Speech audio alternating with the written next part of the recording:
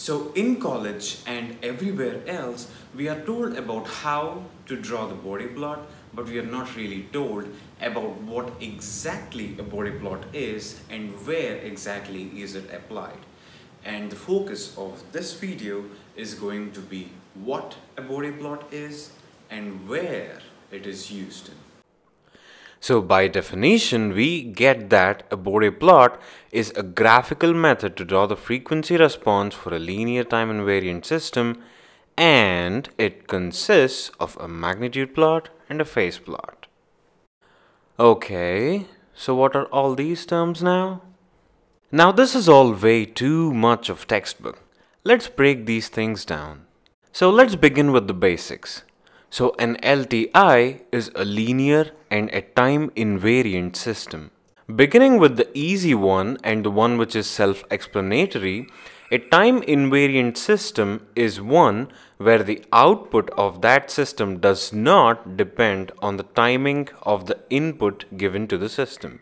Now let us try and understand what a linear system is. A linear system is simply one which follows the superposition principle. Now what is the superposition principle? It is something that follows the laws of additivity and homogeneity. Again, that sounds a lot like textbook and we don't want that. First, let us look at the law of additivity. Consider a system S to which if I give an input signal Ai of t, I get the output A0 of t.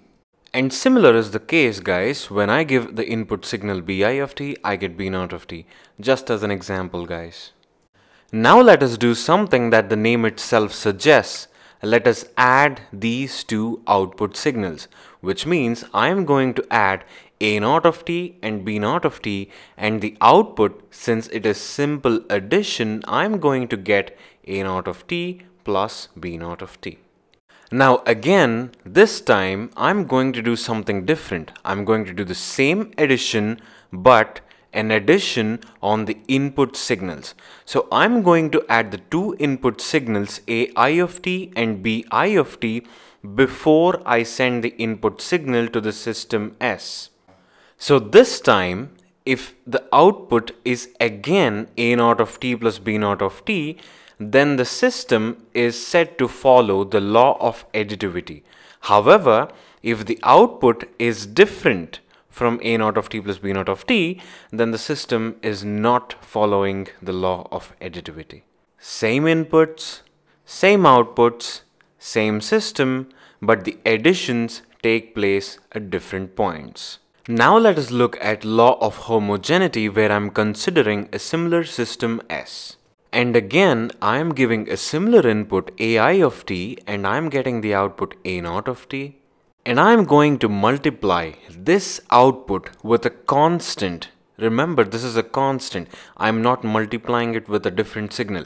I am multiplying this with a constant k, and the final value that I am getting is k times A0 of t. Now I am going to do a similar thing.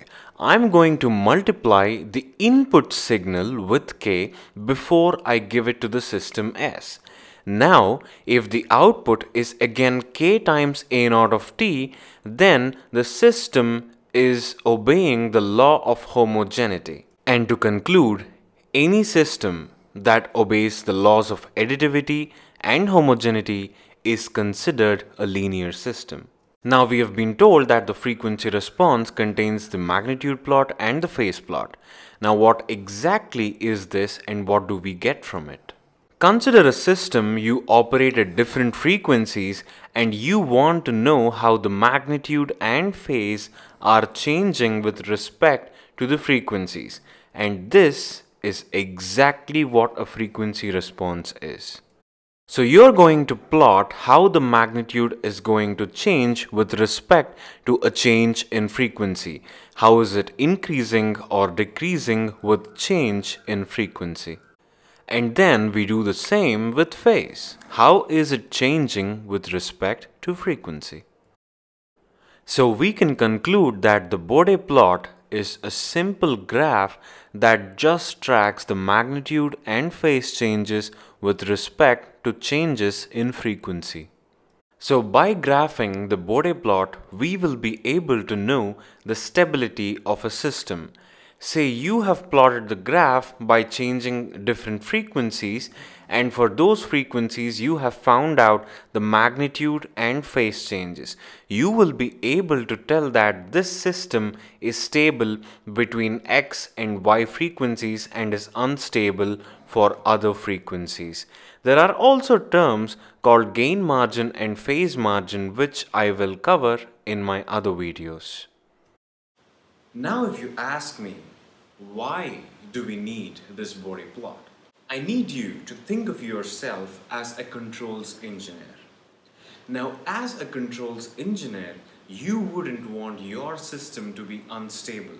Be it a lead or a lag compensator or a high pass filter, you do not and you cannot afford your system to be unstable. You want to know the stability of your system well beforehand before you deploy it. So there you go. That is the reason you need the Bode plot for, to find out your stable operating frequency as a controls engineer.